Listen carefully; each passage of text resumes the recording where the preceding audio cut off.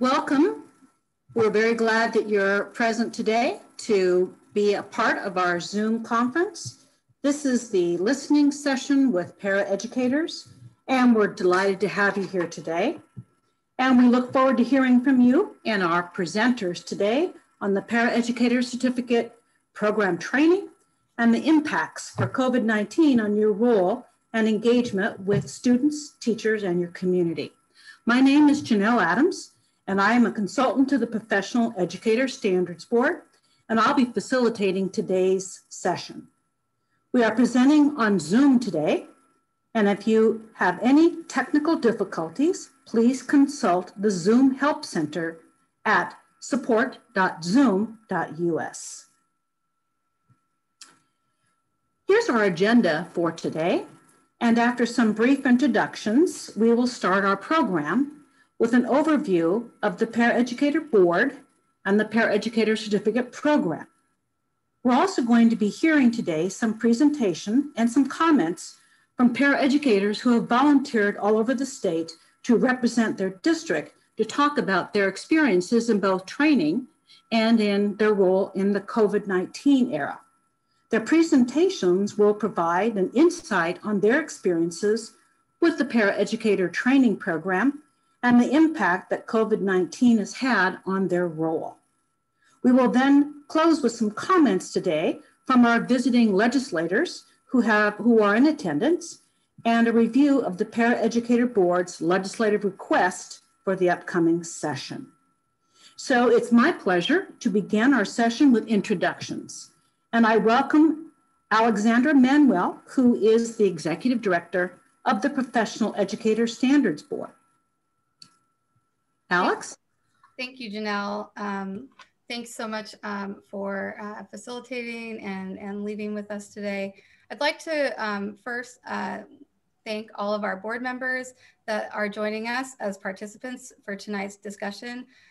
Kathy Smith, our chair of the Paraeducator Board, Lauren Sickles, our vice chair of the Paraeducator Board, Laura Rogers, an ELL paraeducator in our Everett School District, and Lizzie Sebring, also a member of our Paraeducator Board from the Everett School District, and a member representing the PTA. Next slide. I'd also like to thank our staff team, many of whom will be presenters and facilitators this evening. Thank you for your planning efforts and coordination.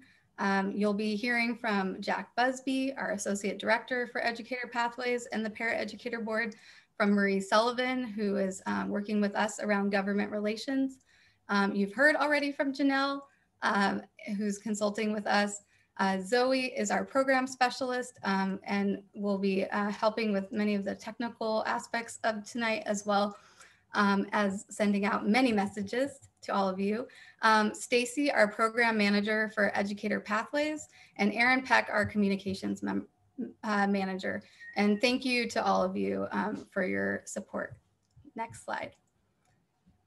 I'd also like to recognize and acknowledge the legislators that have registered to attend tonight. Thank you for taking the time. And so thank you so much for joining us. We have Lisa Callan joining us this evening, Representative Mia Gregerson, Representative Sharon Tomiko Santos. We have Senator Mona Doss. We have Senator Sam Hunt. And we also have Senator Claire Wilson joining us. So thank you so much for taking the time this evening, and we look forward to hearing from you later. And finally, before we switch over, we'd like to thank all of our participants. We appreciate your engagement in the listening session today and really look forward to our conversations together.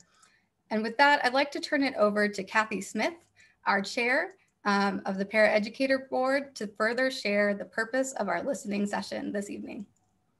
Thank you, Alex.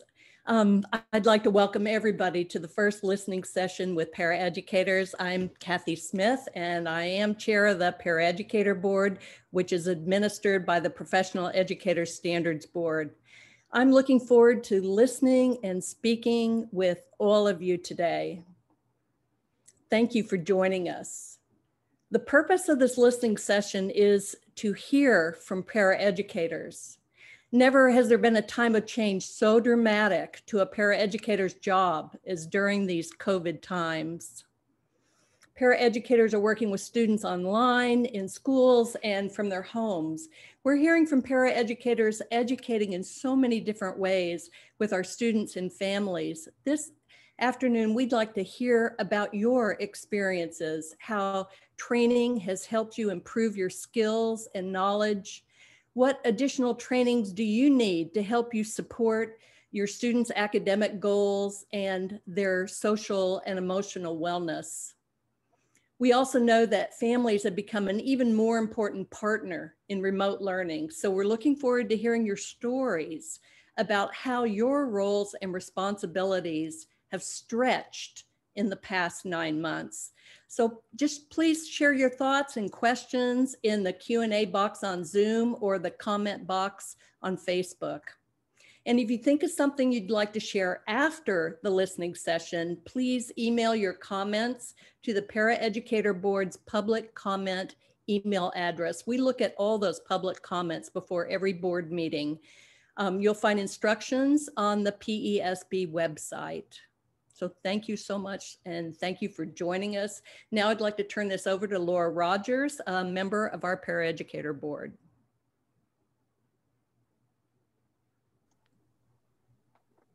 As we all gather today, let's acknowledge that no matter where we are zooming in from, we are all on the traditional land of Native Americans. Their ancestors were the original inhabitants of the land we are occupying today. As we proceed with our work, let's make sure that our deliberations and recommendations benefit their descendants equitably. We would like to start our meeting with a land acknowledgement, recognizing the indigenous people who have historically been moved from their homelands and territories. The United States seized more than 1.5 billion acres from indigenous people between 1776 and 1887. But today, most of that land is held in trust by the government, severely restricting the rights of Native American people.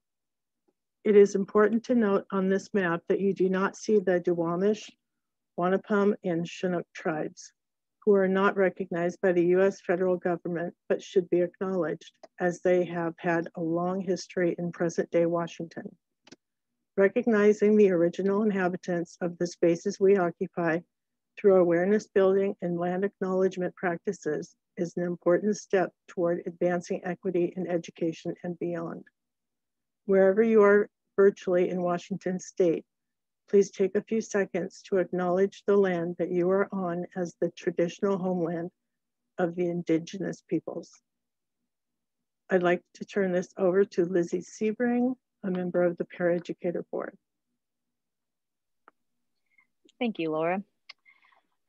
We would like to acknowledge the history of this nation, one fraught with contradictions. For too long, this country has elevated a story of democracy and freedom while minimizing the impact of violence and oppression on marginalized communities whose backs this nation was built. Today, members of our Black community and other communities of color continue to experience racism through police brutality, mass incarceration, inequitable education and health services, deportation, and other forms of subjugation. We aim to disrupt the legacy of systemic racism by centering racial equity and justice in our work. This is how we stand with our communities of color. Before we begin, we want to offer a moment of silence to consider these words and how you might join us in this work.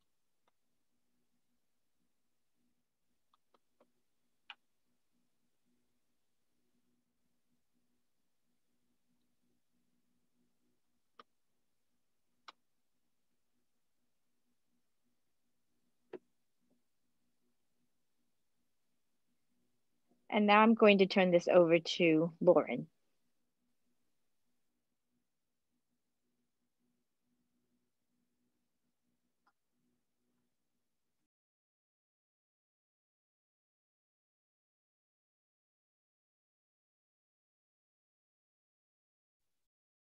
Sorry about that. Helps if I hit the unmute button. Thank you, Lizzie. The Washington Paraeducator Board was created in 2017 and has the following powers and duties. adopt paraeducator minimum employment requirements and standards of practice, establish requirements and policies for a paraeducator certificate program, and make policy recommendations for a paraeducator career ladder. The membership of the board includes 4 paraeducators, one who also represents the Washington State PTA, as well as representatives for teachers, administrators, higher education institutions, and OSPI. The Paraeducator Certificate Program offers statewide standards-based training for all paraeducators and supports a career growth ladder for those who wish to advance their profession as a paraeducator or pursue a role in teaching. The program is made up of the fundamental course of study and 4 certificates: the General Paraeducator Certificate, ELL, and Special Education Subject Matter Certificates, and the Advanced Paraeducator Certificate. Paraeducators are familiar with the fundamental course of study, which is a district-delivered 28 hours of professional development. Half of the required training took place during the 2019-20 school year, and the second half is taking place this school year. This is the first time that the state has funded statewide training for all paraeducators, and it emphasizes the importance of the paraeducator role and the impact our profession has on student growth and well-being. We look forward to hearing from our paraeducator community and the impacts of the paraeducator training on your professional experience supporting teachers with student instruction. Training on the General Paraeducator Certificate, if funded by the legislature, will begin during the 2021-22 school year. The Paraeducator Board is requesting that the legislature continue to fund the professionalization of Washington paraeducators by funding this training.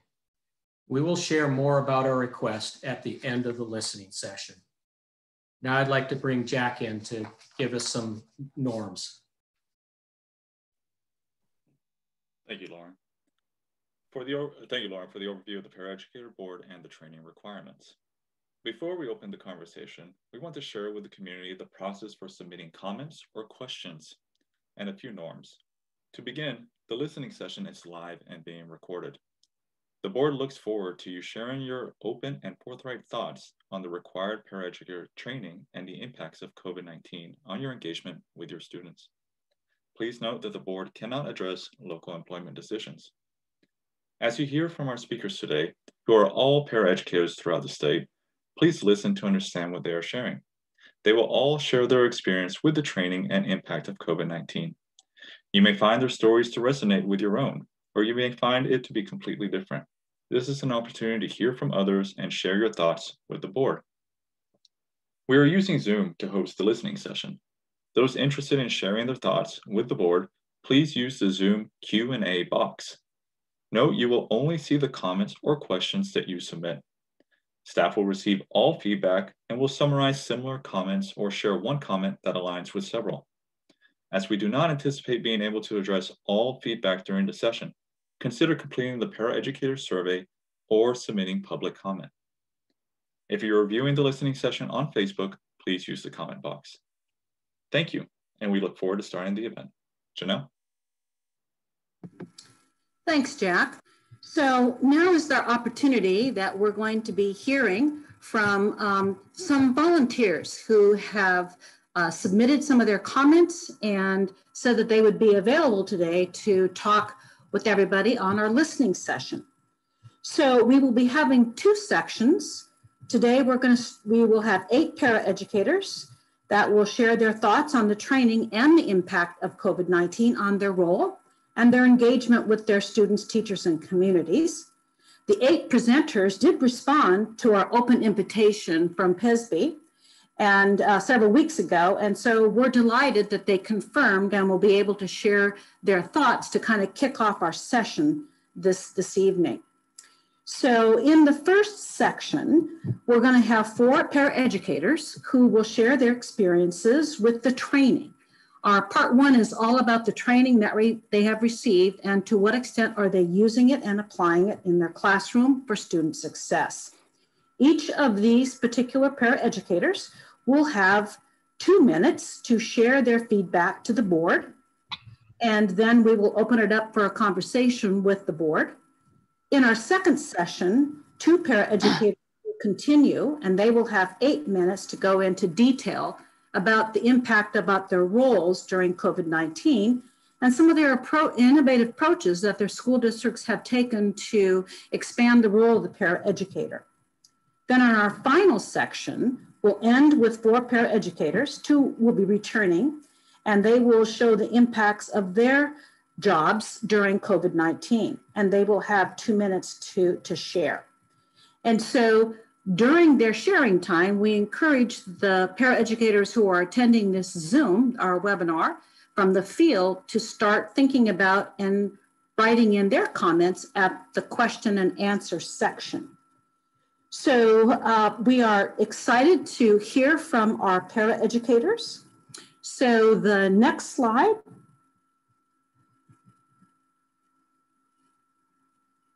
So here are the questions that our paraeducators that volunteered will be covering. The first question is, what is the value of the training that you received? And question number 2, how are you applying the training with your students and colleagues? So as you hear from our first 4 paraeducators, those of you in the field, we'd like you to be answering the same questions in the Q&A box. And so that way, Jack and Zoe will be able to look at the comments across the state that we're receiving, and then we'll have an opportunity to hear what you're all committing to and talking about around training and how you're applying that.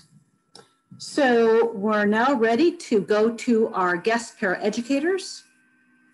And I believe that Jack is going to introduce the 4 paraeducators that will be speaking.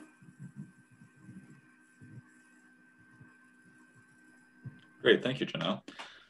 First up, we have Deborah Travis. Deborah, are you with us? I am present. Great, thank you so much, Deborah. The floor is yours. Okay, thank you. Like you said, my name is Deborah Travis. I'm a paraeducator in Eastern Washington with the Yakima School District, working at Garfield Elementary School. So as to the question of the value of my certification training, you know, the first thing I thought about is, how do you put a value on human connections? Because for me, that is what this training has helped provide.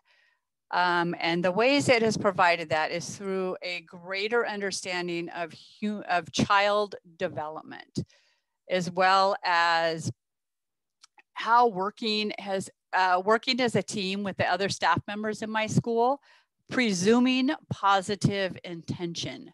These things are things that I had not considered prior. And my biggest, I think, thing that I liked about the training was the social emotional learning, understanding not only the development of our students, but also in these crazy times, the social and emotional considerations that goes along with that. And I apply it every day in my small groups.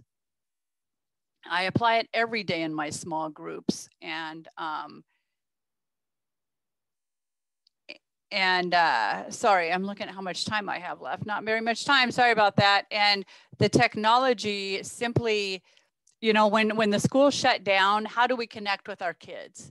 You know, that was the big question. How do we connect with our kids? And so also the training that we were provided as far as technical training, how to reach out and connect with those kids was extremely valuable.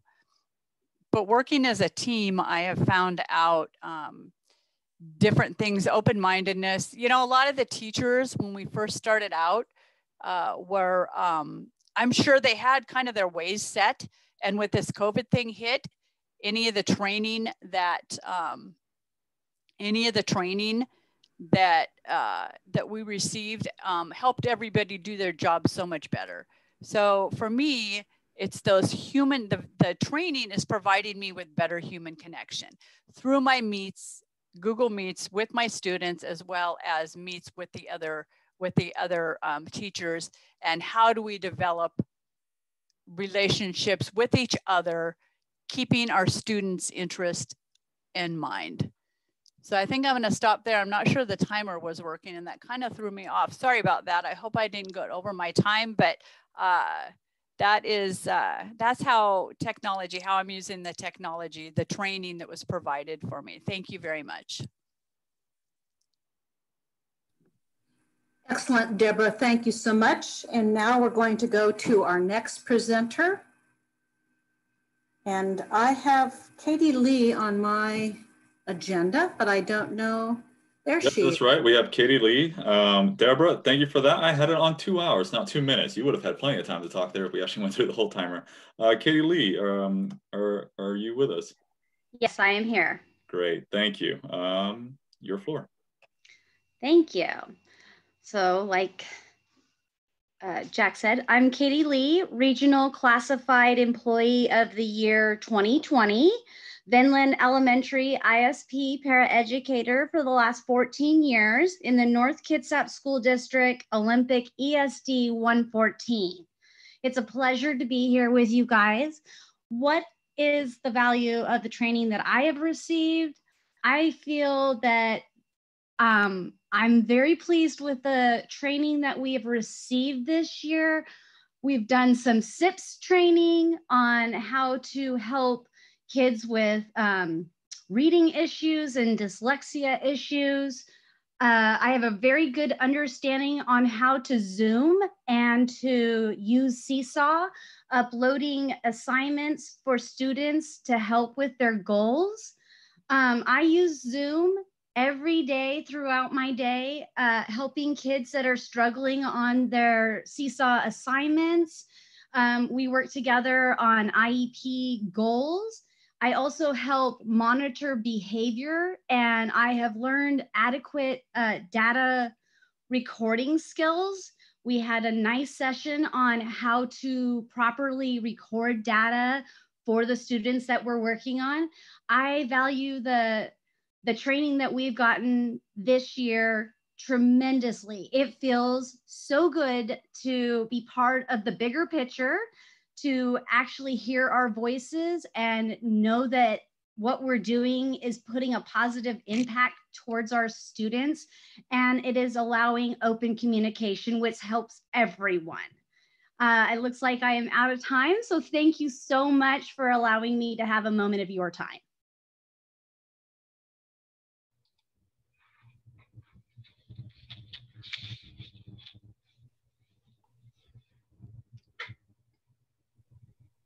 Great. Thank you so much. All right, Janelle, it looks like we have Donna Hanson next. Okay, great. Hey. Thank you, Jack. Yeah, I'm Donna Hanson. I'm the library technician at Yale Middle School in Yale, Washington. And I want to talk about our training. Our initial training was back in August of 2019 for our first part of the fundamental course of study. They put over 100 of us in a gym and had a team of trainers from our teaching and learning department instructing us.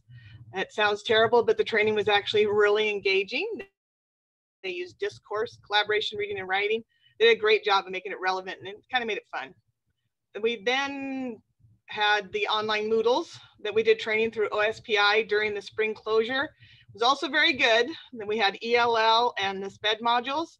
The servers were a little stressed out, and we had some major server errors, but with a lot of patience, almost all of the pairs in my district were able to complete the 40 clock hours of training. With the expectation now that we have to get 70 clock hours within 3 years after completing our fundamental course of study, our district has stepped up now. We're getting training on every half day. They're gearing it towards distance learning right now with the social emotional learning as well. It's been very good. I'm just beginning my 28th year in my district. I've had more training in the last year and a half than all of my previous years combined. The training we had previously was mostly given by our insurance carrier and is more geared toward what do we need to do to keep our jobs and keep from being sued. Any training that would directly help us in our jobs was usually after hours and only on a volunteer basis with no compensation, or it was training that we had to beg for and fight to get. With the offerings we're now getting, I now feel far more valued and a real part of the educational team. No more being thrown to the wolves and hope it works out. the value of the training. Applying the training, I run the parent help desk during the online learning, and the training in Google Classroom, Zoom, and Screencastify has been extremely valuable and pertinent. I make videos to post on my library page for parents and students to use. I can see in my mind's eye what students are doing on their screen, and then I can walk them through the steps that they need to do to be successful. I can have them share their screen with me as well and help them get their work done. I also tutor a student in a home hospital situation, and the training has helped me help her to be very successful. Thank you.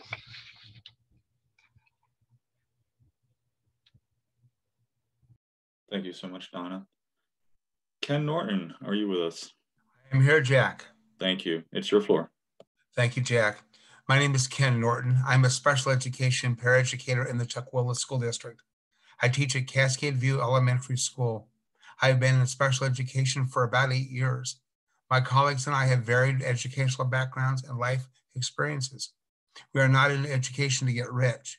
We are in education to make a difference in the lives of children, youth, and families. The training that we have been receiving has been very helpful in our work with our students. It would be helpful if we had more time in our training sessions to apply our learnings. I am blessed to work in the Tukwila School District as our staff at Cascade View work together for the good of our students. Our students know that all the adults at Cascade View are their teachers. With the onset of the COVID-19, our roles have changed as we work as a team to facilitate our students' learning using many new technologies for distance learning. Since March 13th, 2020, we've been reaching out to our families to ascertain their needs during this unprecedented time in our lives. We have found that some of our families were in need of internet connections, computers, food, and other basic necessities. We as a team have enlisted outside resources to be of help to our families. The main reason for the outreach to our families is to eliminate any potential barriers to the students' learning. Since we have been dealing with the use of various technologies in the last 8 to 9 months, our training a week ago addressed technology platforms that we as a team are using on a regular basis. Thank you for listening to my thoughts today. I encourage you to continue to support the paraeducator training in the state of Washington. The training has made a difference in our lives and that of our students. Thank you. Great. Well, I want to thank all of our 4 paraeducators for stepping up to the plate and giving us a great opportunity to look into their experiences and how they valued the training that they received and how they're applying it. I think I'm always amazed at the resilience and the willingness of our paraeducator staff to step up to the plate and really provide the services to our students. So now I'd like to open it up to the board to talk a little about what they've heard and any questions that they might have for our 4 paraeducator presenters on the topic of training. So let me look out to my board members and see who would like to respond first. Lauren? Thank you, Janelle. Thank you for sharing. One common thing I think I heard from most of you, if not all of you, was just it sounded like a sense of feeling like you were being part of a bigger, being brought into being part of the bigger organization. Again, I'm sorry, loss of words there for a moment. I'm curious if when you guys were receiving your training, how many of you were involved with teachers alongside in the training? Because I've heard some accounts of that taking place out in the field.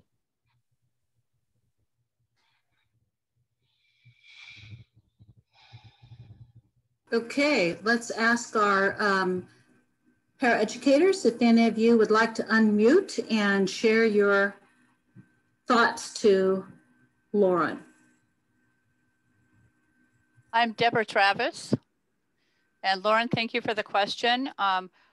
We did not get our certification training until after COVID hit. It was in March before we received it. So we were online. So we did it on an individual basis. Originally, it was set for the beginning of the school year, but that got canceled for some reason. And then they pushed it off to the point where we had to go online. So we did it individually on our own, unfortunately. Okay, thank you very much for that. Other responses to Lauren? Yes, Janelle, this is Ken Norton speaking. Thank you for the question, Lauren. The previous school year, 19 and 20, it was strictly classified paraeducators. But this last, about a week ago, like I said, we did technology training. And we had a lot of our certificated colleagues there. And it was really awesome when we had everyone together. Thank you, Lauren. Thank you, Janelle. Okay. Hi, this is Donna Hansen. Hi, Donna. Go ahead. Great question. I'm currently doing the Kickstarter program through our ESD 113, and it is a cohorts, and the cohorts are filled with certificated administrators and classified staff. Great. Okay, thank you, Lauren, for those comments. And now other board members, what type of questions or responses would you like to introduce? And go ahead and unmute yourself. I only can see 6 people on my side screen. So I am trying to scroll down to see if I see any of you wanting to speak.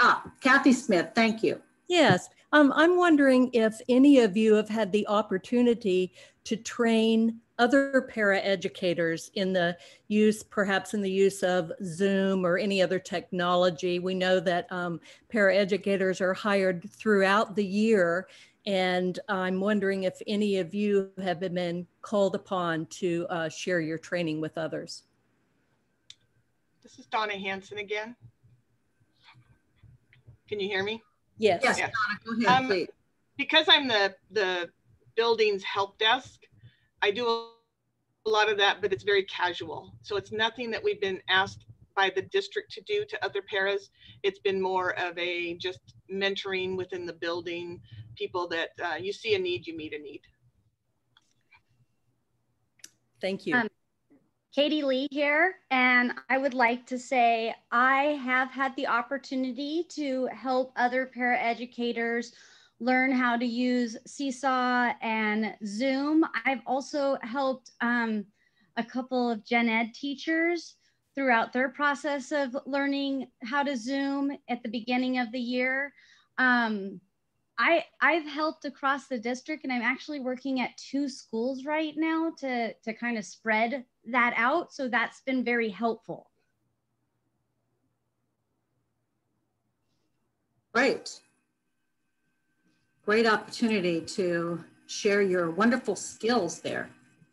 Okay, other questions from the board?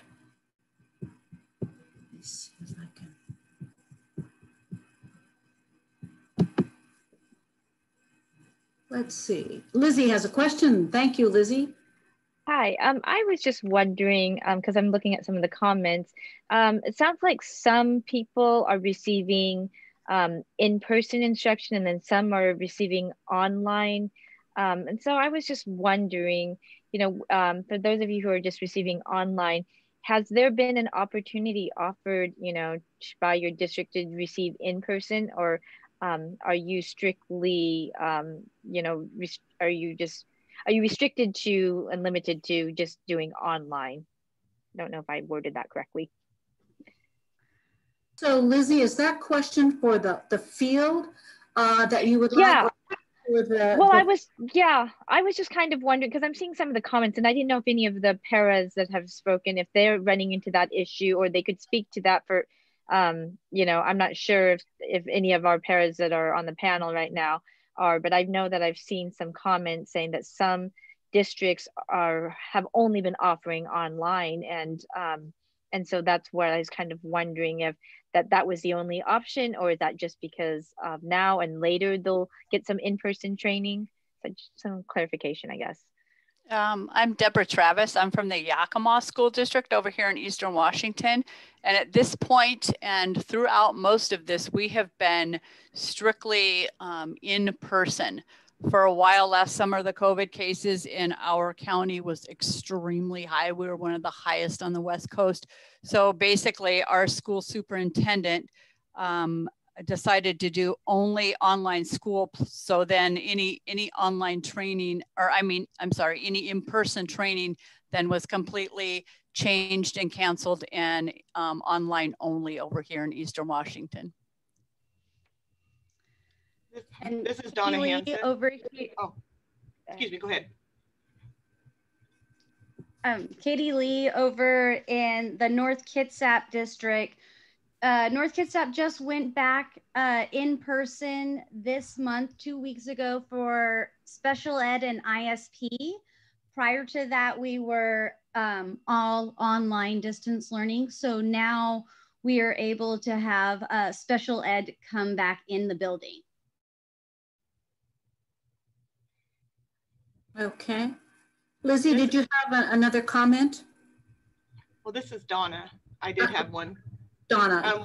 We are strictly online for our training right now, but it is specifically because of COVID. The majority of our training last year that we got before the shutdown was in-person training on half days. And I anticipate that it will be in-person training again as soon as it's safe to do that. All right. So let me ask the board one more time, and then we'll go to hear from Zoe and Jack, comments from the field. So board members, do we have any additional comments or questions at this moment in time before we take questions from the field?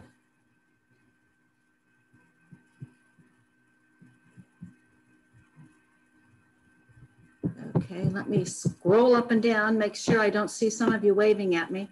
Okay, all right. So now let me turn this over to Jack and Zoe, who have been pulling in the questions and comments from our field, which I'm going to speak to those of you that are on our webinar right now, which is over 300 people out there. So we do want to have a conversation and hear from our field. So Jack and Zoe, I'm going to open up this opportunity for you now to tell us what are we seeing in the comments from the field. Thanks, Janelle. Here are three that I would like to share with you that folks have written. First, the training that I have been provided so far has helped me to better assist students and teachers in the classrooms in many ways. I was lucky enough to receive technology training at the start of the 1920 school year that truly boosted my ability to assist with technology needs in the classroom. This proved to be an even greater asset this year as students in my district have been in a fully remote learning model. For paraeducators to help students learn and grow in the classroom, we must continue to provide them with valuable training that develops them as educators and promotes professional development and continued learning. That comes from Isaac Fry. A second comment.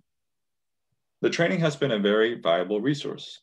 While I have known many of the items presented in the Moodles, the in-person training on equity really opened my eyes to the inequity that is rampant in society. I'm glad I was able to receive the equity training in person on March 9th, the Monday before Washington schools were closed due to COVID-19. I am using my equity training to connect more with culturally diverse students. That comes from Marie Presswich. And then a third comment. All trainings are worthwhile. Having them be paraeducator focused, i.e. taught from the perspective of paraeducators, is key, not ones that are adopted from teachers. And that comes from Jennifer Thatcher. Great. So I think it is interesting that due to COVID, a lot of the training did have to be online. I think many of our paraeducators have already submitted comments that they prefer training in person. However, during the pandemic time, they did want to be able to use their time effectively. And with the shutdown of schools, a lot of paraeducators were able to take advantage of that time to do a lot of their training online. So let me ask, do we have other comments or things that the board members would like to reply to?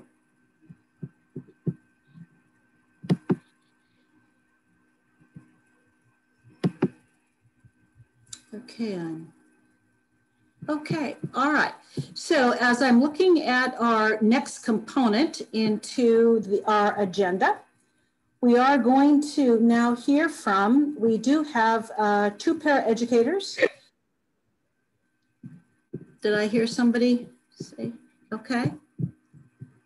All right, I'm going to move on to the next section, and we're going to hear from 2 of our paraeducators, and they're going to be talking about how have their roles changed and what have they been doing during our COVID opportunity, and what things are they looking to bring forward to us today about how life has changed for the paraeducator and their role. So what I'm going to do now is introduce you to 2 new paraeducators. We have Jack, would you like to introduce? Sure. All right. Thank you, Janelle. We're going to have 2 paraeducators speak for a bit of a longer time on their experiences at the district level and how COVID-19 is impacting their role and their engagement with student, family, and community.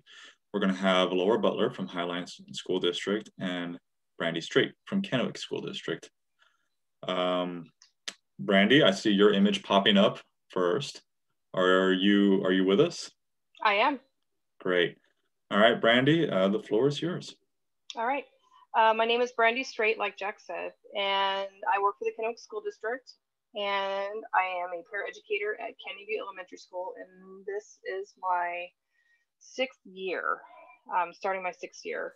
Not your conventional starting for the new school year. So when COVID hit last year, when we had our shutdown mid-March, we as paraeducators kind of had a feeling that our roles were going to change drastically because we could no longer do our job in school with students. They wanted to make sure that we were still being utilized. It was wonderful because we got to work with several different other units. We worked with nutrition services to make sure our students got their lunches and their breakfasts. We had paraeducators jump on the buses for meal distribution for those kiddos. We made packets for students who were not able to be in school so they could continue their education.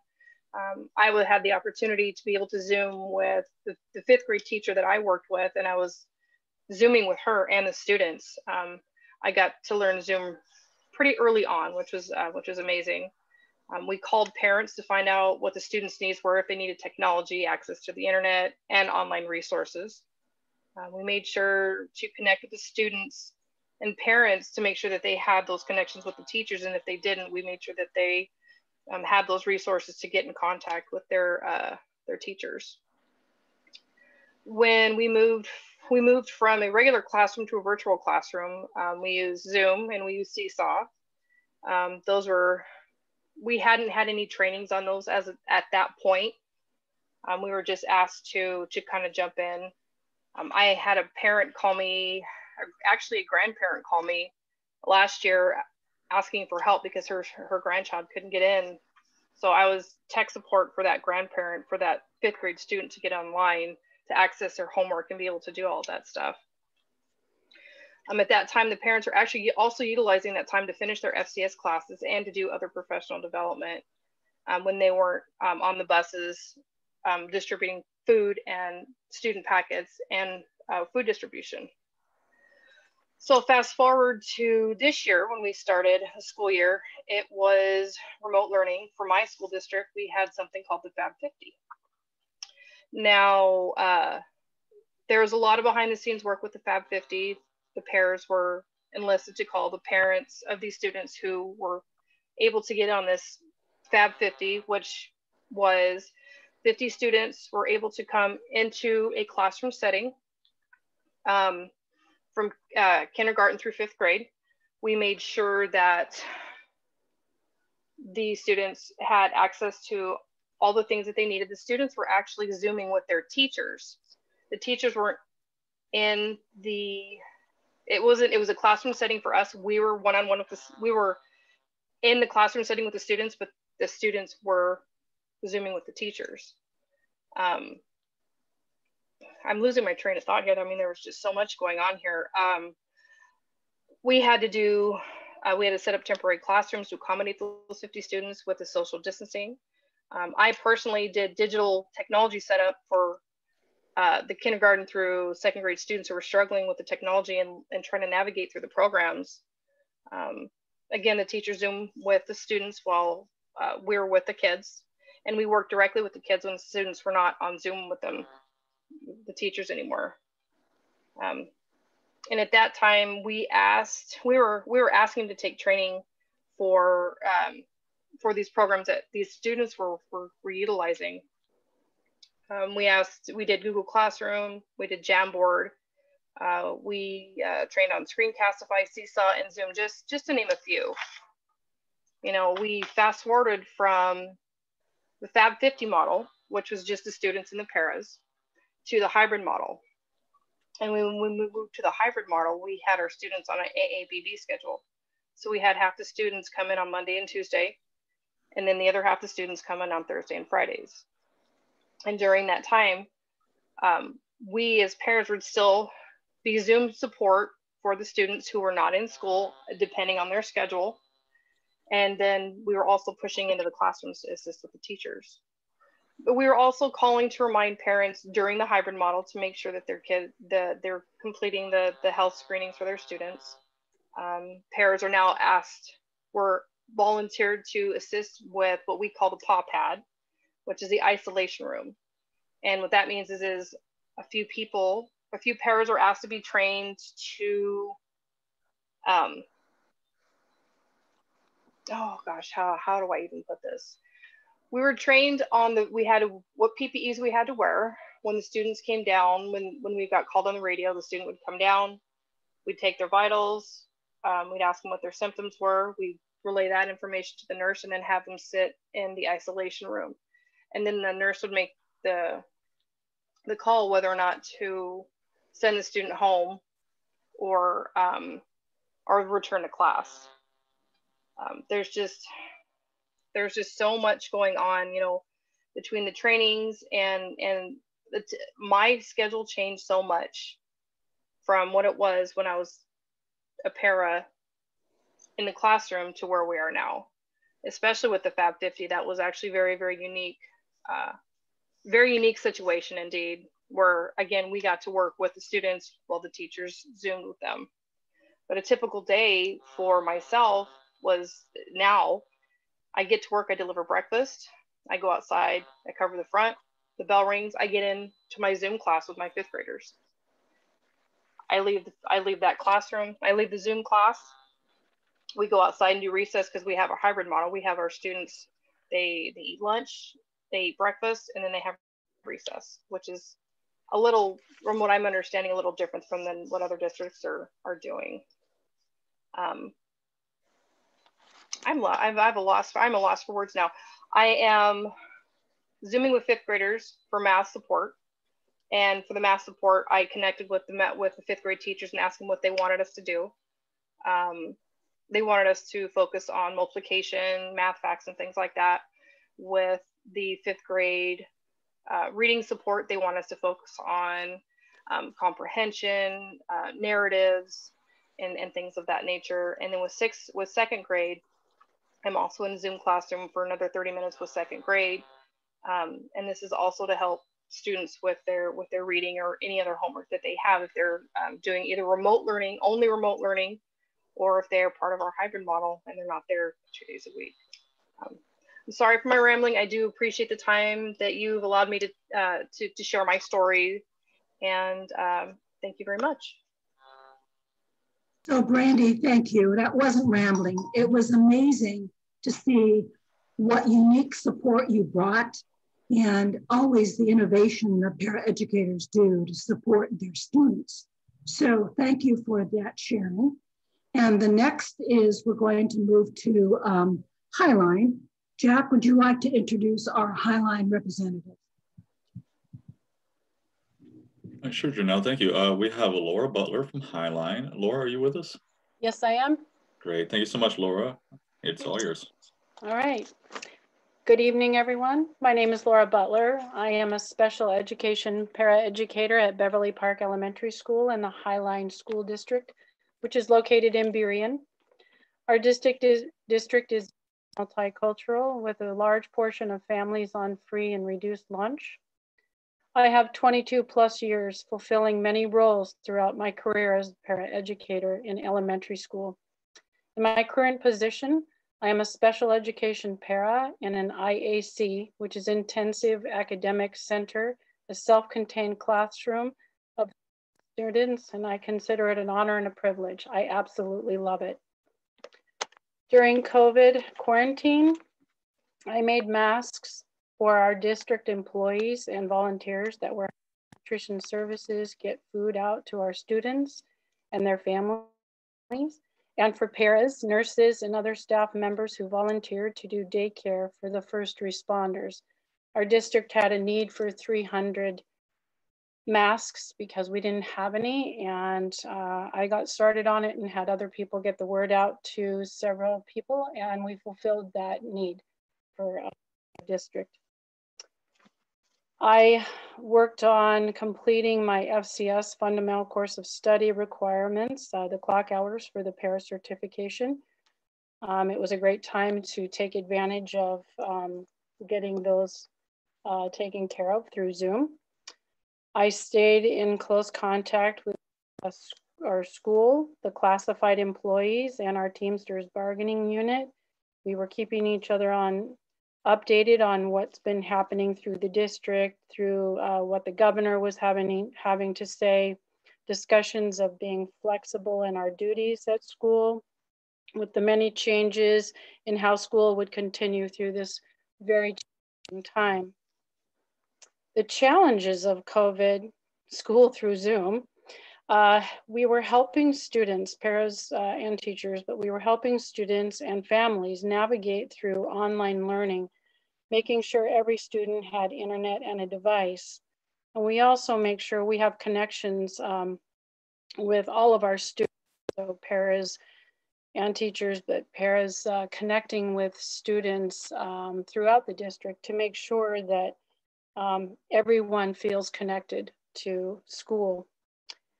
We have paras helping teachers on Zoom by tutoring small groups or one-on-one instruction in breakout rooms for math, writing, social and emotional learning as well. We're helping teachers motivate students, helping them feel successful with the online learning. When teachers share their screen for a lesson on Zoom, they can't see all of the students, so the paras are their second set of eyes and ears. We're checking assignments on Seesaw, but that's the program the teachers use to put out assignments for students to work on asynchronously. Monitoring students using a program called Go Guardian. This program allows teachers and paras to go online and see what the students are working on. The program, you can, with that program, if the students are on a district device, you can go in and see the student's screen, see if they're on task. You can open or close a window for them. If they are on a site that they shouldn't be on, like YouTube, you can close that out. And we can also help through this program, help students get back on track and continue their learning online. And we can also see their progress in certain programs like iReady, iMath. We can see how far they've come. Our biggest challenges is with technology. We've had to learn so many new programs and tools for online learning in a very short time. We need better and more intensive training and time to practice and apply what we have learned to have the confidence to do this work, so that your investment in the FCS para certification program pay off. Technology wasn't a big part of many of our workday. with with our students. Many paras used shared computers to check emails and such. Many of us paras are older and not well versed in technology, but we are very willing to learn. Another struggle is the availability of up-to-date equipment. Paras need equity in technology. Not being able to work with our students in person is quite the challenge. But as paras do, we push forward, we do the best we can, and we're always very flexible. Thank you. Thank you so much for that, Laura. You can see by her description what a change to the paraeducator role and what a tremendous opportunity paras have had to really learn, to stretch, to grow, and to really make sure that they are doing the best they can to service their students. What an amazing testimony, Laura. I really thank you for that. And now I would like to open it up to the board to comments and share a little bit about your experience that you've just heard from Laura and Brandy. And so I'm going to open it up to the board right now. And I'm going to go up and see if I can't spread my little channel here to see if I've got anybody on the board. Okay, Kathy, you're up. Thank you. Wow, both of you. What an amazing sharing. I felt like I got a window into your world, and thank you for doing that. I really appreciate it. I'm wondering about the social and emotional wellness of your students and your family. And I'm wondering, is there any additional training that would be helpful to you that we could provide to ensure that wellness? Okay, an open question to Laura and Brandy. Your comments for Kathy. You can just unmute yourself. Hi, this is Brandy Straight again. In my school, our counselor was very, very good at making sure that we had access to the social emotional learning piece for our students that were in our Fab 50 and the ones that are continuing to be in our hybrid model. When the students went in, that when they switched from our Fab 50 to the hybrid model, the teachers continued that social emotional learning piece in the classroom, which I thought was wonderful and very much needed for our students. Okay, great. Any other, Laura? Yeah, in our school and in our district, social and emotional learning is very important. At our school, we actually pull in 3 programs, one called Ruler. We've used sound discipline, and we also the PBIS. Every morning, we have a morning meeting to start our day, and we're checking on the students, how they're feeling, and a description as to why. We use something called the Ruler Mood Meter. I don't know if anyone's ever heard of it, but it has 4 sections to a grid, and it's has colors of red, yellow, blue, and green. And we teach the students red and yellow, high energy, blue and green, low energy, but different feelings of, are they good feelings or sad? We've had a lot of extensive training in that, and we use it every day. And we've been paying very close attention to how our students are doing during these times, because it is rough. Our students ask if they can come to school almost every day, and it's been hard for them to be home. And in many situations, it's extremely difficult on these families, having the kids not go to school, having to juggle work and their students' school lives as well. So I feel very fortunate that we've had a lot of training in this manner. Yeah. Thanks, Laura. Other board members, questions for Laura or Brandy? Lauren? Yeah, thank you, both of you. I think both of you brought up in your reflection about contact with family. I'm just curious if you saw a significant change in how you were connecting and contacting family and from how you did your roles prior to COVID and everything going online and all that kind of thing? Thank you, Lauren. That was really, that's a great question. So from my experience, I think that the connection is even more so because of the fact that we've had to isolate, and these are people that I'm used to seeing on a daily basis, and now the connection has kind of been severed due to COVID. But when we get a hold of these parents and talk to them about, you know, do you have this, do you need that, they're very thankful, very happy that we called, very just welcoming, and just, yes, please, you know, just keep in contact.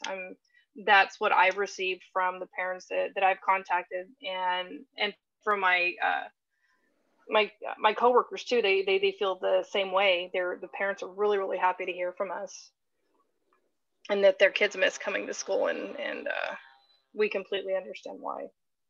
Thank you.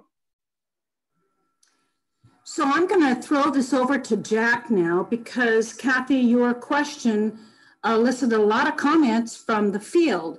So Jack, I'm going to now have you report on what are we hearing from the field about Kathy's question around more training, and what about social emotional learning? What have you heard from the field so far? Thanks, Janelle. Kathy, great question. Lots of comments have come in, and I'll just read them out. Paraeducators need ACE and trauma training, restorative circle training for SEL. Another comment, my district does not allow paras access to Seesaw, as it's seen as a communication portal to parents, but in the time of remote learning, it is now being used for K-5 student work. I am unable to perform the grading and assessment data collection and review assignments and activities as I would when in person. How do other districts do this? Another comment, absolutely, we need equity in technology. We also need to be part of IEP teams because we are responsible for delivering, tracking, supporting curriculum and IEP goals. We could use additional training, technology, and self-care planning implementation for us and our students.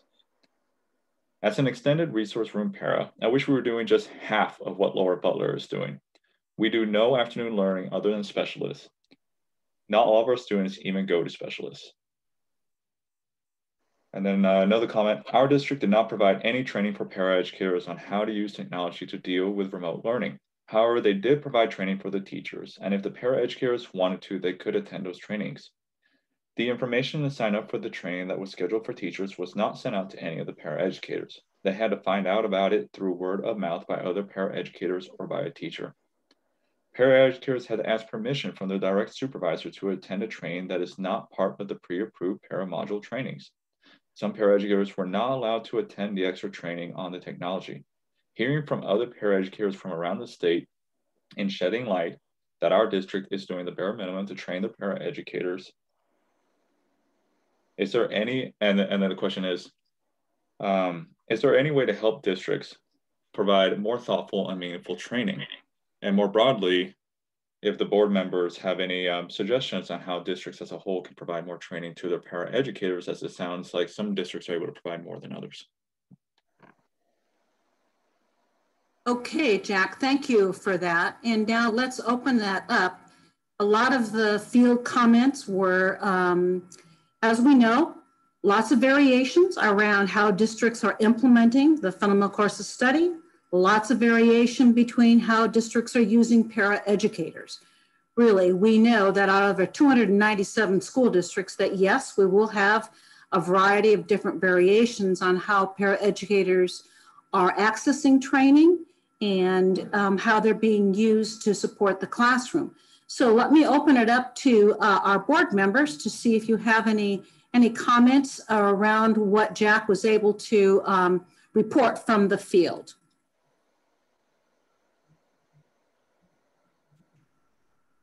Board members, any comment? Lizzie, thank you. Okay, so yeah, thank you. I was just, what struck me in the stories was, the equity piece around technology. You know, we talk about that with, our students, and that we're seeing, this digital divide. And I think that, the point about equity for amongst just our staff, I think was, I really appreciated that because, we are running, in my district into that same issue, where we, the teachers all have their own devices, and the paras, had to check out some, and most of the time, we're checking out Chromebooks, which didn't really, they're not exactly cutting it. And some of the things that we, need, some of us who have access to some of the programs, you can't actually access through Chromebooks. So now I'm, waiting for a laptop. And so, so working from, having to work at desktops and, sharing, some paras are sharing computers, and that, we had to use these Chromebooks because we didn't have webcams in most of our desktops. So, I really appreciate that, that was brought up, and that we weren't trained, as far as the paras being trained in technology. That is something else that, I think hasn't happened very well, at least in my district. It sounds like in some districts, they've done a better job, of training their paras on some of this technology that we've been just having to learn how to use very quickly and in a short amount of time. Most of the time I find myself, afterwards on YouTube watching videos trying to self-teach myself because I don't have any direction from the district, or that the district, our principal, she offered a training for the teachers, and then said, well, you paras can come, but we could only come for the first 2 hours. So that that just seemed a little, like, okay, great, show up for a training and you're only getting half the learning. So that seemed to be I felt there was a disconnect, between, what classified versus the certificated staff are, getting. So I was wondering though, it sounded like, in the one district, and I'm sorry, I can't remember the name, but that the Fab 50, where you guys were getting all this training on the technology. So how was your district doing that and training you on all these programs, and, and how were you able to get that? Did they provide that for you? Did somebody ask? Because I'm wondering, what can I do in my district to get that same training from my district? So thank you. Okay, thank you, Lizzie.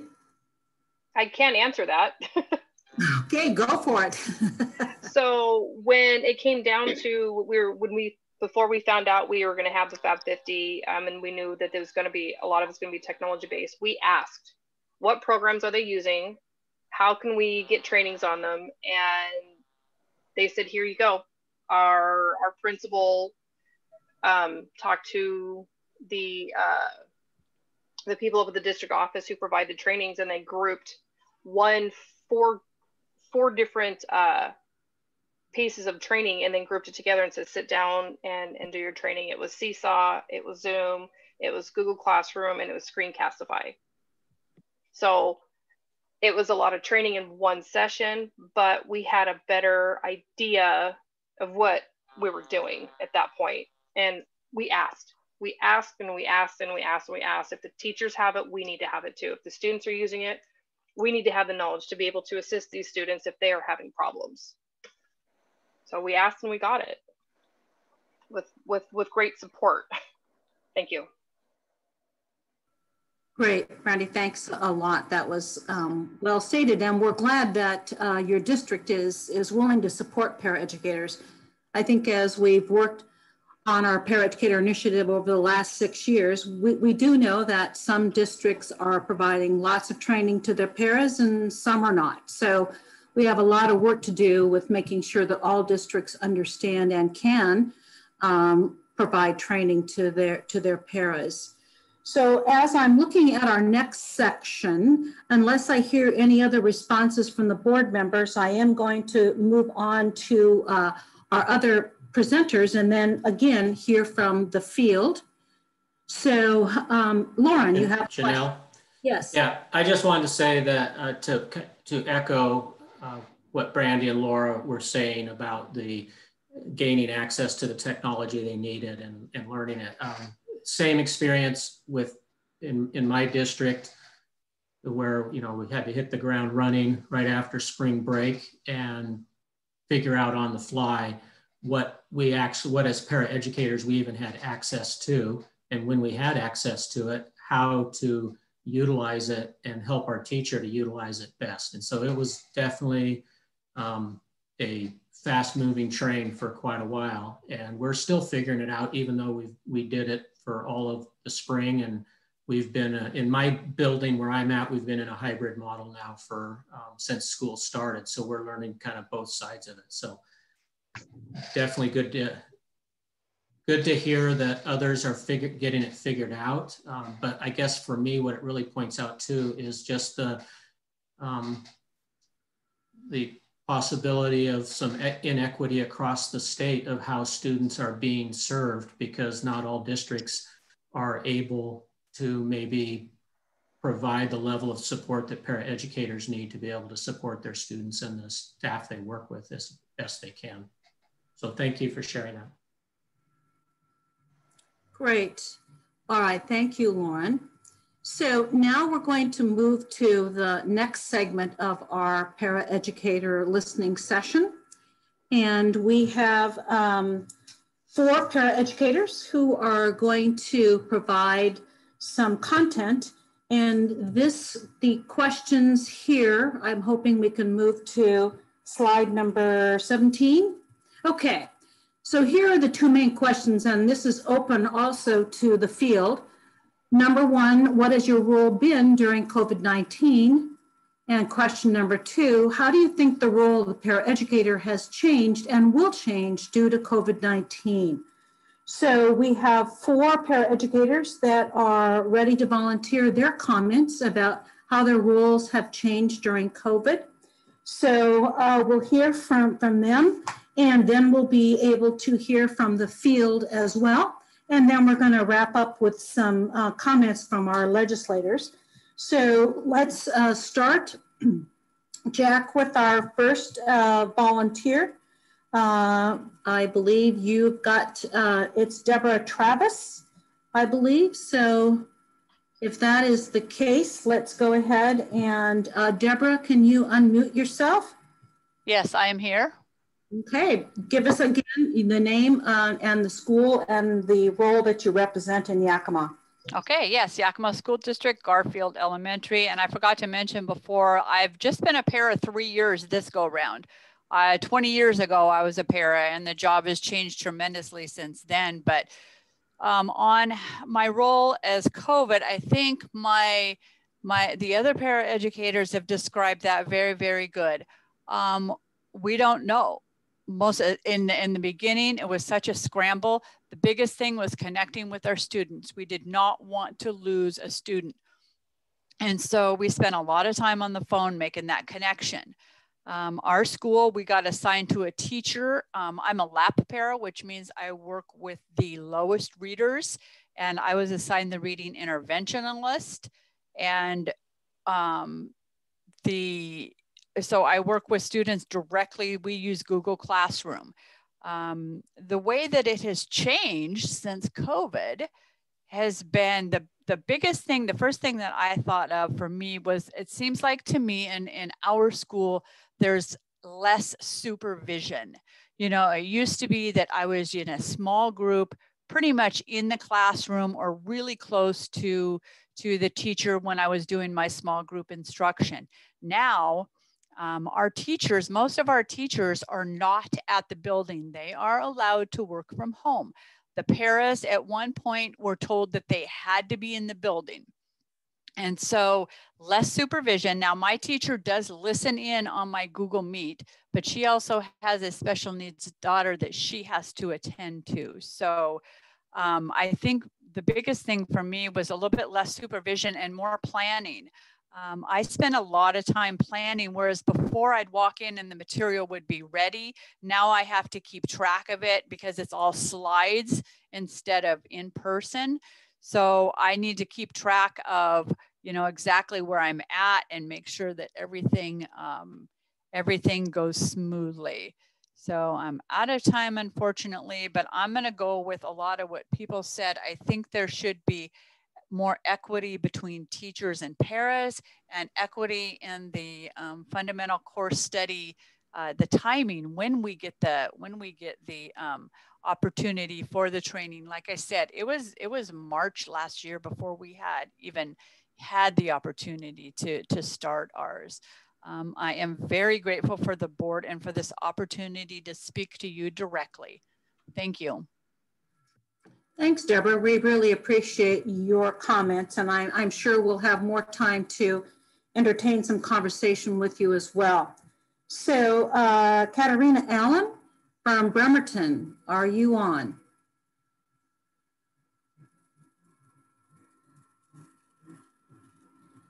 Let's see. Okay. Okay, can you hear me now? Yes, there you are. Okay. Okay, thank you. Hello, my name is Katarina Allen. I am a special education paraeducator K through 3 for Naval Avenue Early Learning Center at Bremerton School District, and I've been one for about 4 years. We have been in person since early September. So we work with highly impacted students who can either not wear masks or cannot wear masks for very long due to medical reasons or sensory issues. We still attend work every day, even though it can be a risk. The students can also have behavioral issues, which can cause outbursts that are physical. Masks can get torn off and face shields get thrown.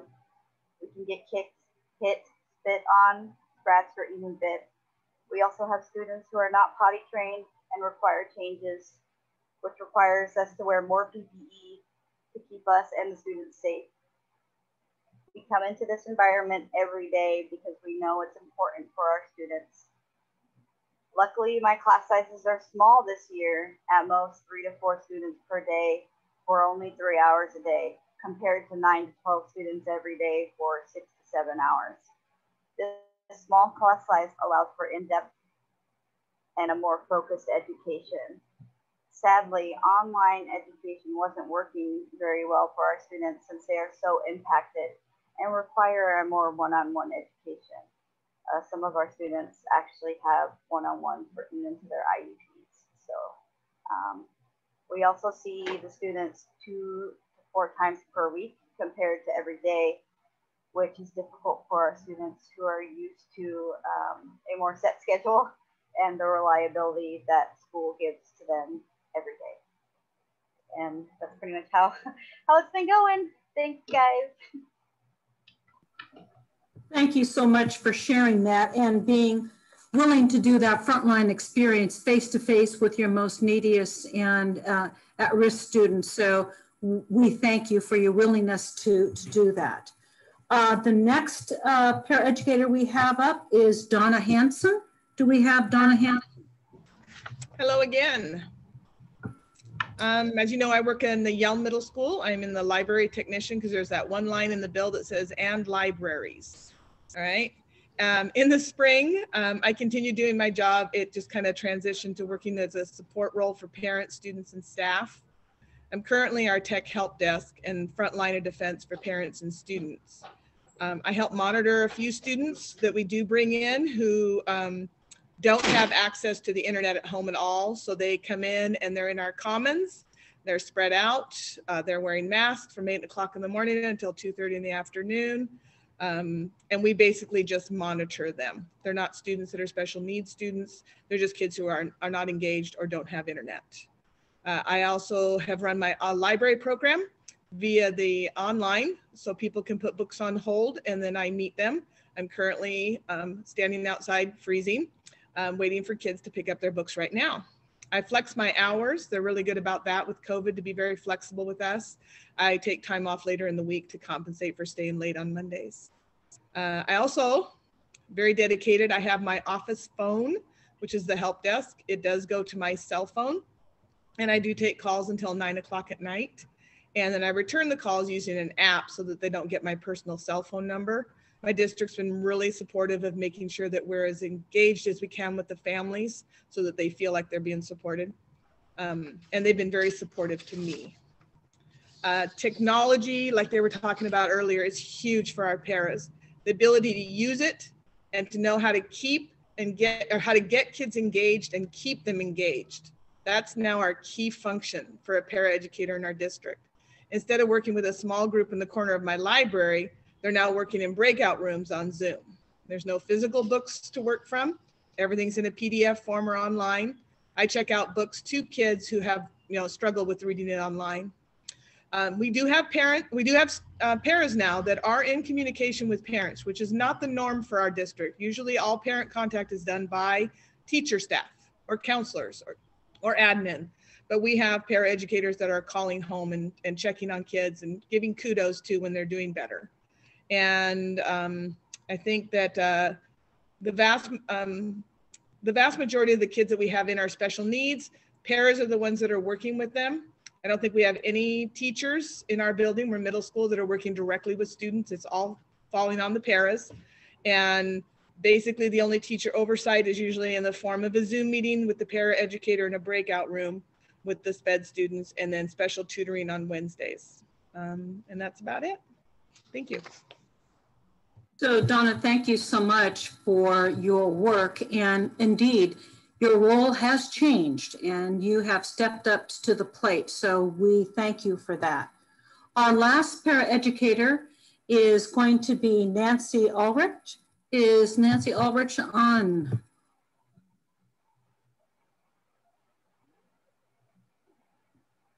Sorry about that. I was muted. I am here. Okay. All right. Nancy, welcome. Would you like to share a little about who you are and where you're from and your role? Okay. So my name is Nancy Ulrich. I'm a paraeducator at West Mercer Elementary School, number 400. Also currently a student at WGU due to the love of my job. I just wanted the board to know that training shows that we are valued. I'll try to be quick about my comments. One of the things that I think is the most important in my job is to be able to reach through Zoom and capture the attention of the kids. So in the morning, I work with kindergartners. I monitor, I do the breakout rooms. They go in, they go out. I help the parents get back in. And then in the afternoon, I work with a 5th grade math class. We also have a study hall that we do at 2 o'clock. And I have found out that one of the things that I try to do is to really know the students. We actually have a brand new student that I talked to the other day, and I asked her, how are you going to feel when you come in? She said, because of Zoom and all of my classmates, I feel like I have already been to your school. Our school also has a reading group that does Limitless Minds, which I cannot give enough kudos for that book. Also, I've been able to draw kids into our study hall because they want to just do whatever they want to do after instruction time. I've been able to chat with kids that normally don't say a word in class, ask them how they're doing, invite them to the study hall, or it's called Parasport, but I call it study hall. There's kids that actually have come and said, is there any way, Miss Nancy, that we can do this on break? Can we come to the study hall? Which breaks my heart, but I don't want to do something I'm not supposed to do. So I do a lot of the same things that other paras do, but I didn't want to just reiterate. I know in the beginning of COVID, nobody really knew what was happening. I emailed all of the teachers in our school and let them know that I do not want to be bored. I'm a type A person. I have to do multiple things at a time. But I have, I've gotten closer to, and I do lunchroom. I actually manage the lunchroom. I do recess when things are normal. But I have been able to reach through the computer and get to know some kids that I never was able to get to know. And that's just, it's very heartwarming to me. So anyways, I wish I had more time, but I don't. Also, I've asked the teachers to please email parents and let them know about the study hall. It's a free tutor session. And there's actually been kids that come that have excelled in math now. And sometimes there's gaps in learning, and I let them know, you know what, I had a teacher tell me that I had no logic in my head. I never thought I could do math. And I'm able to bring them in with that experience. So thank you very much for letting me talk. Hello?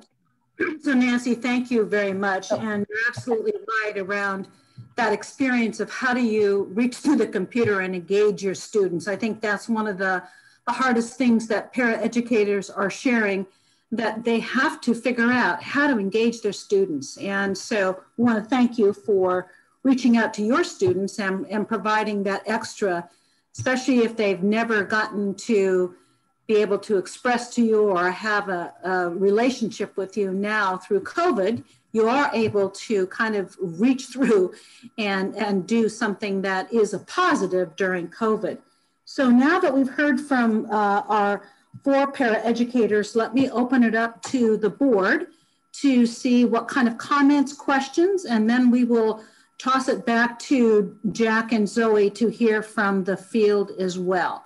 So let me go and see if I've got board members that would.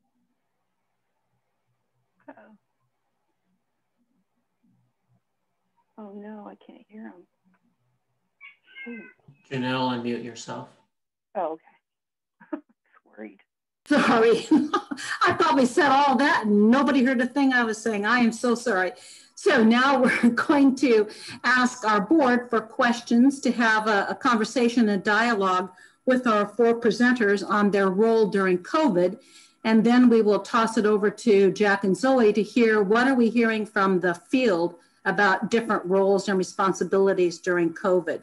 So board members, I am looking at my screen to see if any of you are wishing to unmute around roles and responsibilities during COVID. Laura, thank you. Unmute yourself, Laura. Thank you.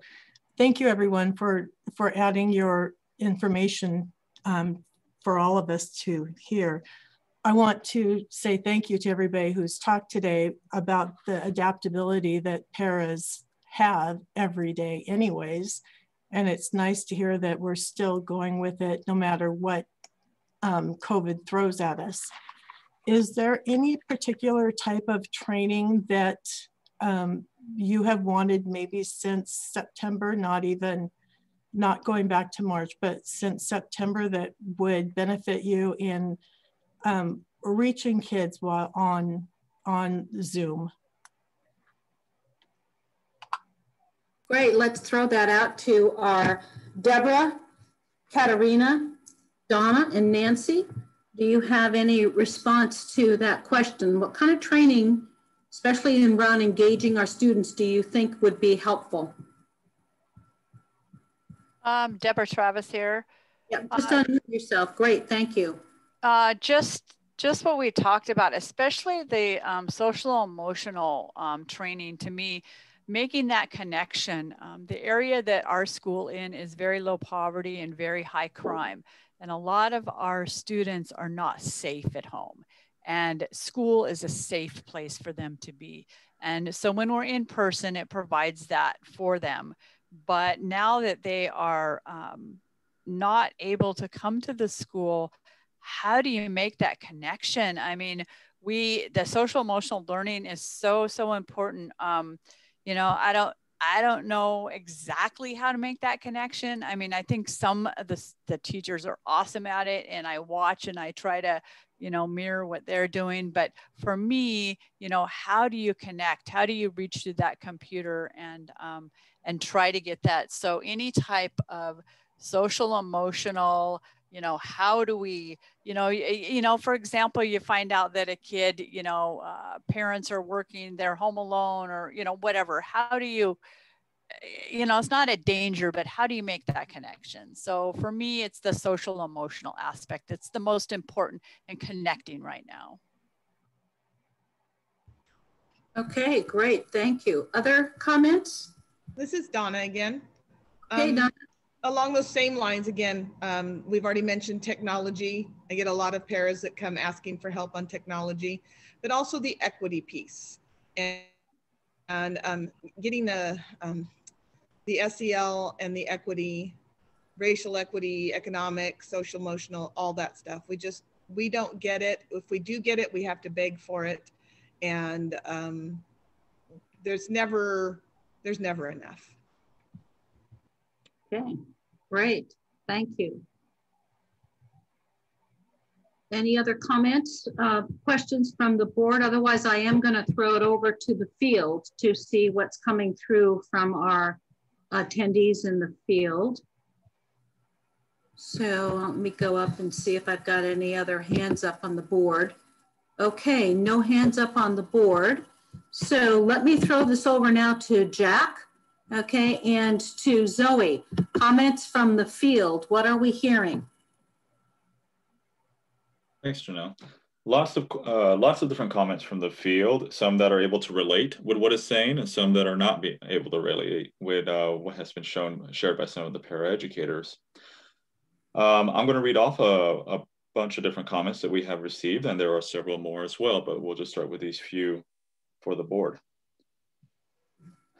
All right, to start, I feel that our role has been incredibly important through COVID-19. It feels like paras have been instrumental in not teaching with the meaning of para side by side. I have been responsible for planning lessons, giving individual instruction, assessing, and tracking data. Another comment, I was a one-to-one para. My role has changed completely. I no longer work with my student. Now I am teaching a small group of students. I'm not reteaching. We do not rotate groups so that the teacher has a chance to work with all students at some point during the week.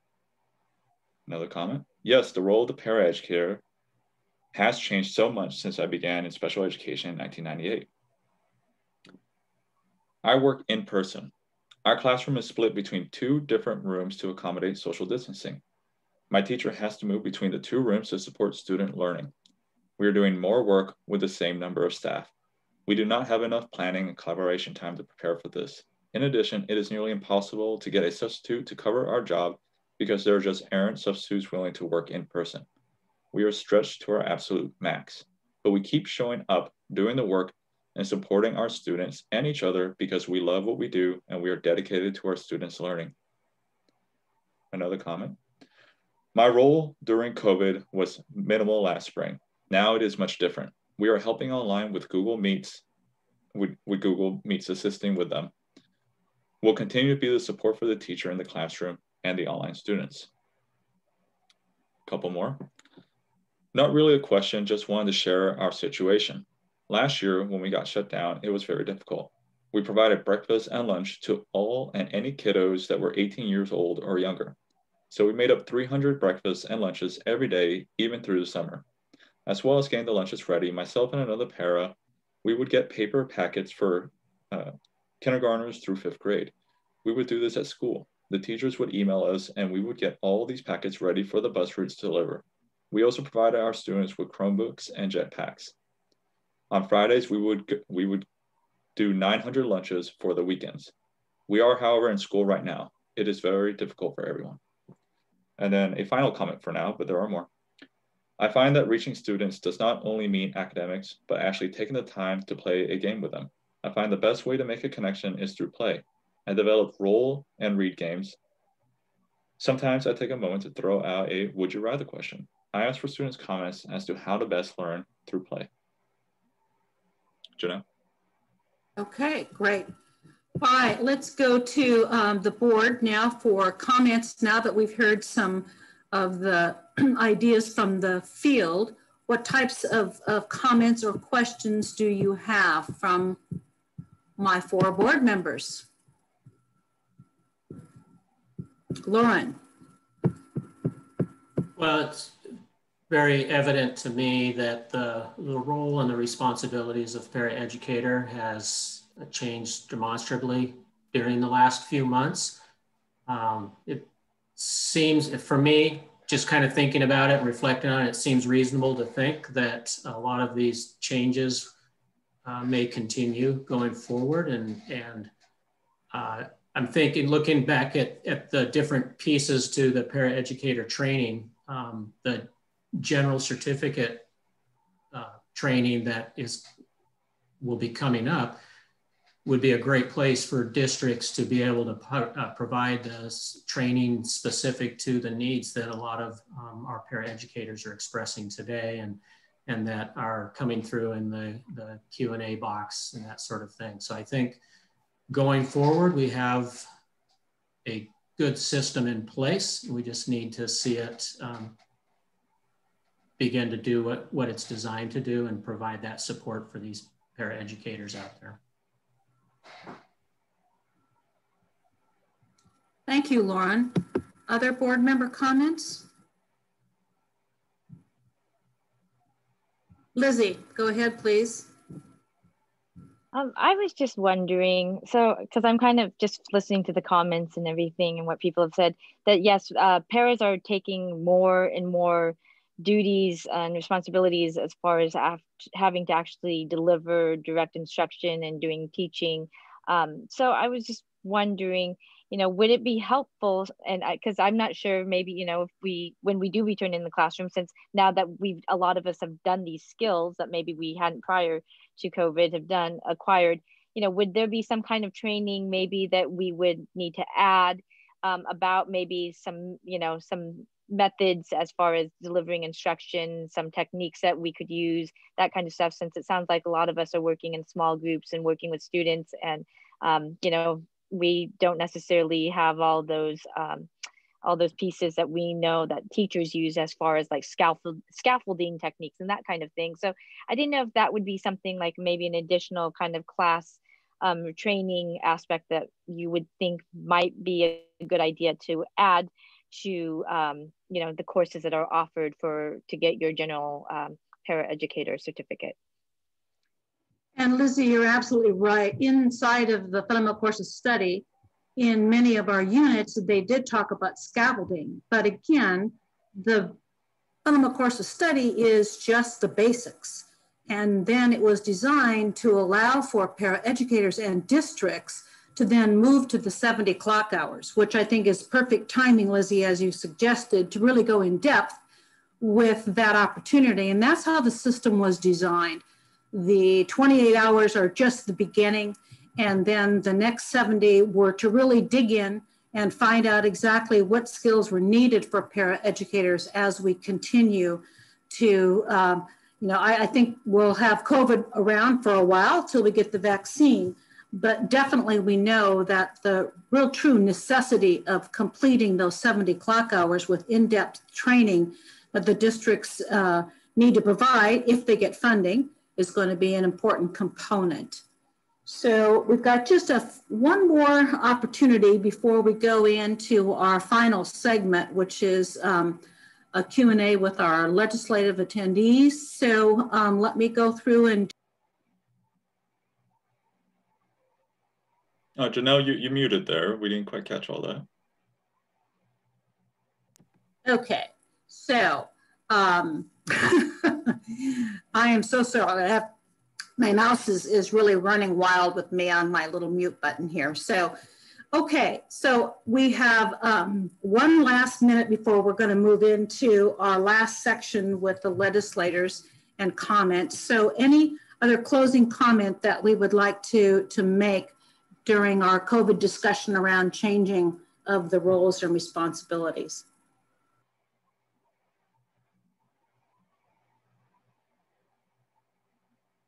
All right, so let's move on now. I'm going to move to Marie, and I'm going to ask her to work on this one, which is slide 18. Thank you, Janelle. All righty. I think we're moving the slide. There we go.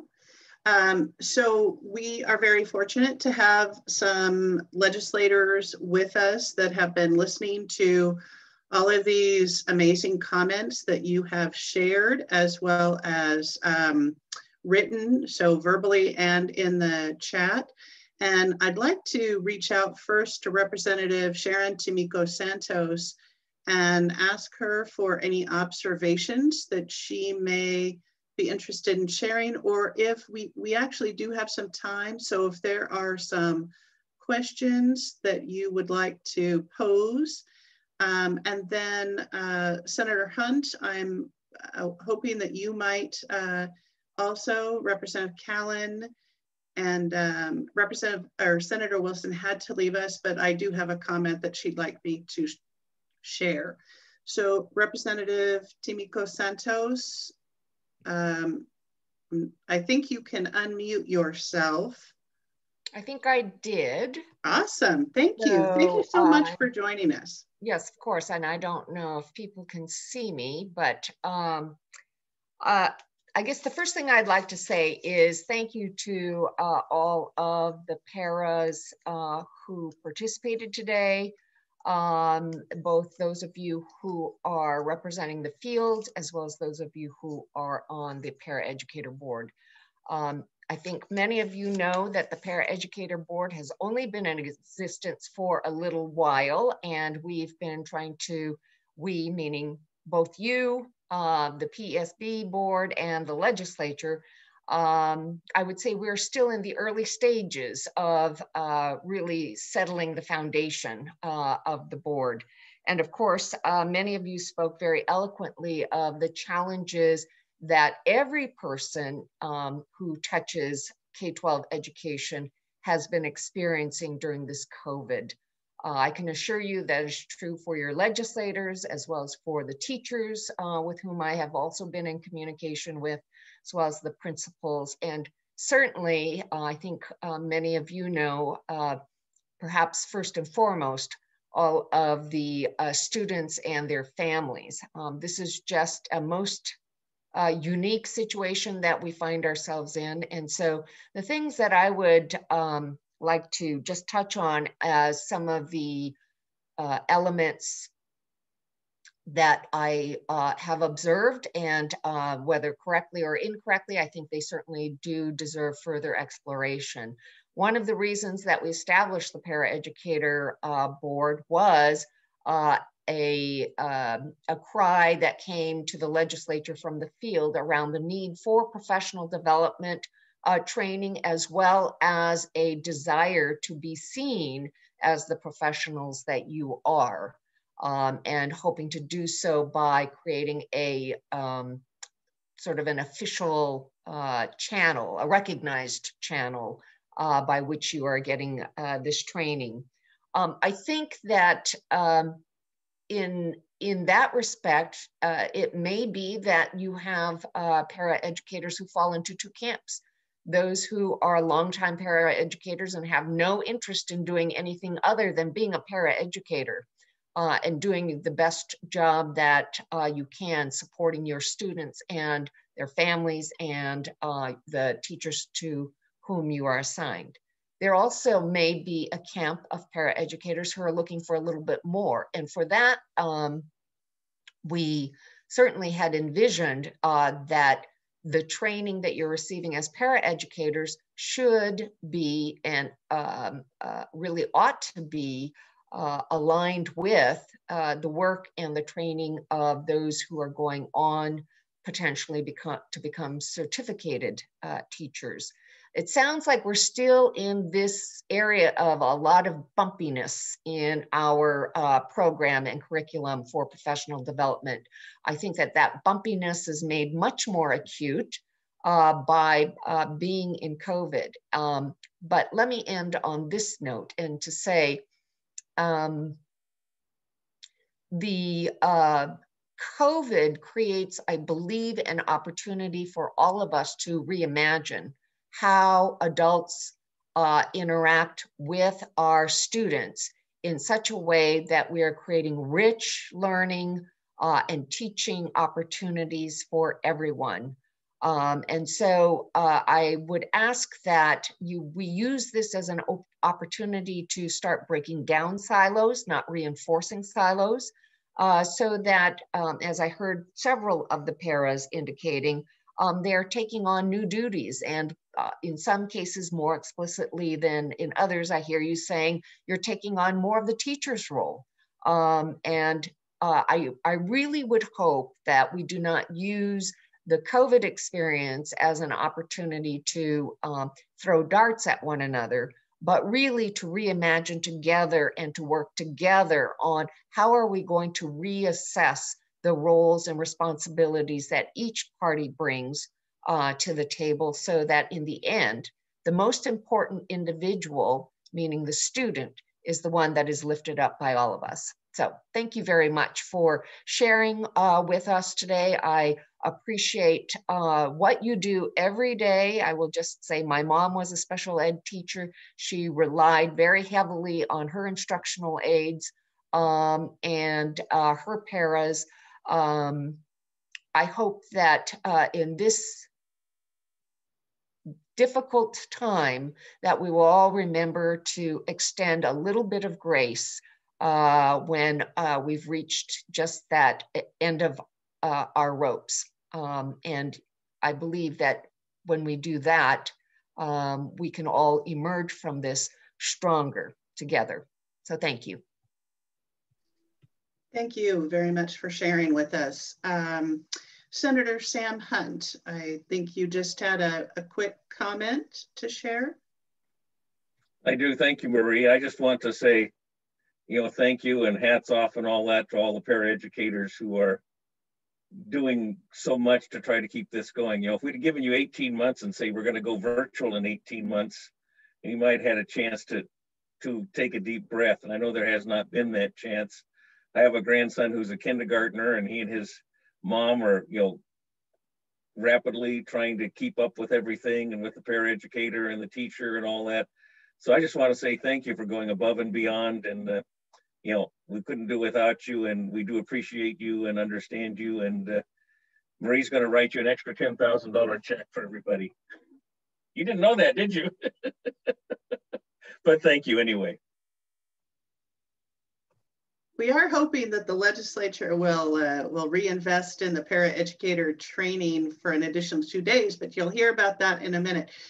Representative Lisa Callan, do you have any thoughts you would like to share with the paraeducators that are with us tonight?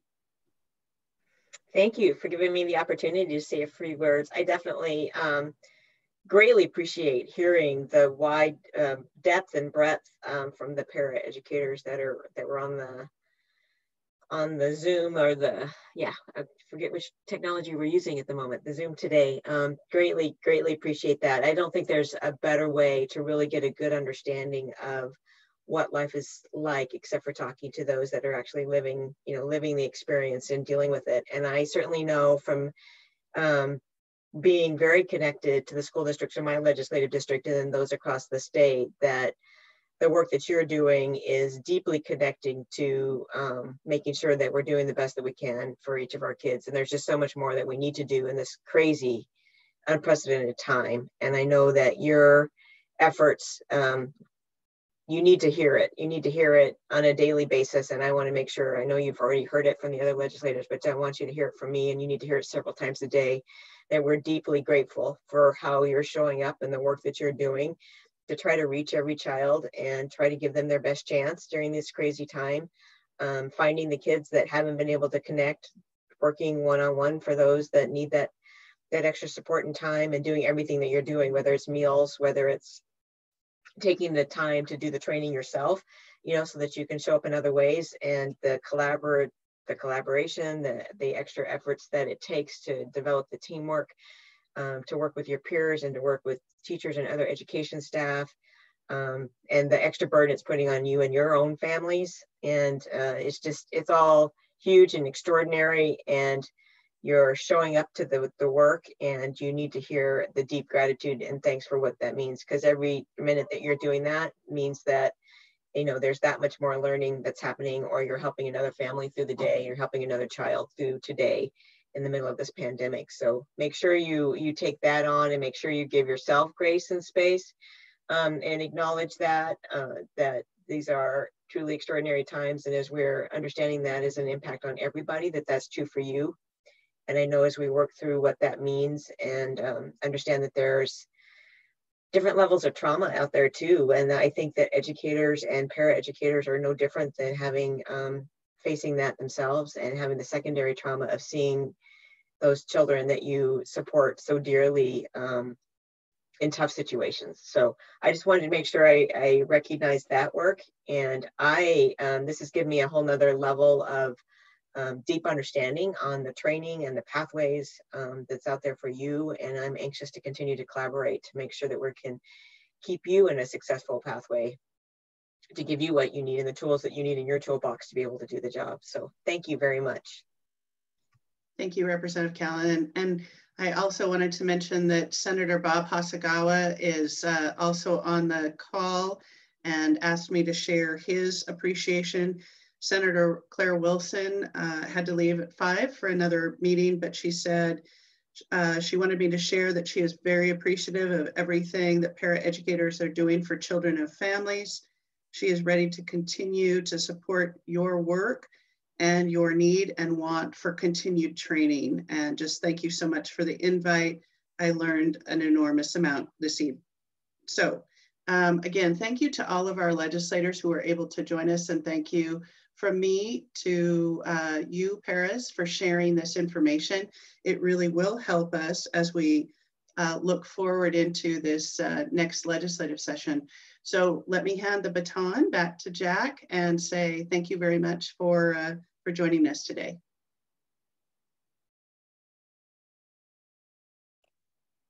Great, thank you, Marie. I'm actually going to hand the baton off to Lauren. Thank you, Jack and Marie. So you know what? I'm sorry. I'm sorry, Lauren. Jerry Paulette, Representative Jerry Paulette is also on, and I apologize. I think he's maybe on a phone chat or I missed him. I so apologize. Representative Paulette, we would need to make you a panelist real quick, and I think Zoe is probably looking at that if you are interested in saying a few remarks. And if there are any other legislators out there, please let us know. Thank you.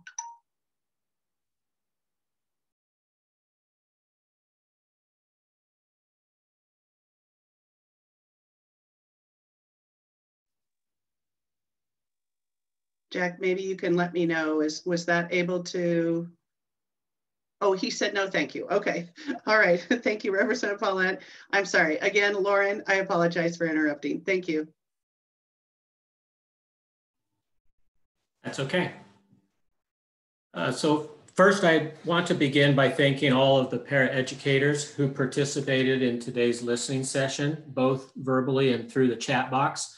And staff has been collecting the things coming through the Q&A chat box from everybody. And it has been a lot coming in, a lot of thoughts and a lot of comments. And so obviously we weren't able to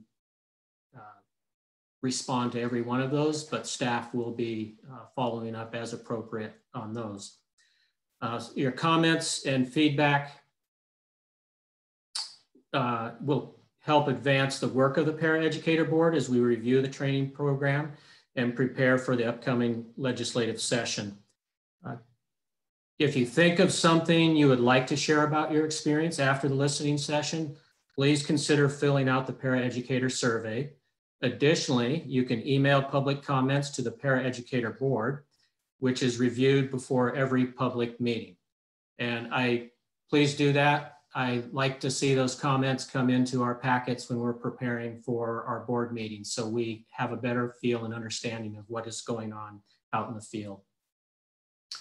Second, thank you to Representatives Callan, Gregerson, Paulette, Santos, and Senators Doss, Hasagawa, Hunt, and Wilson for joining us today and listening to the paraeducator community. I appreciate the comments and reflections you had on what you heard regarding the need, the evidence of the need for continued training for our paraeducators, recognizing that,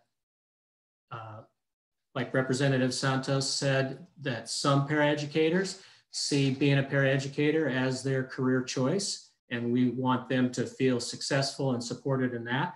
And we also recognize that some paraeducators will use this as an opportunity to launch into a career as a teacher, and we want to support that work as well.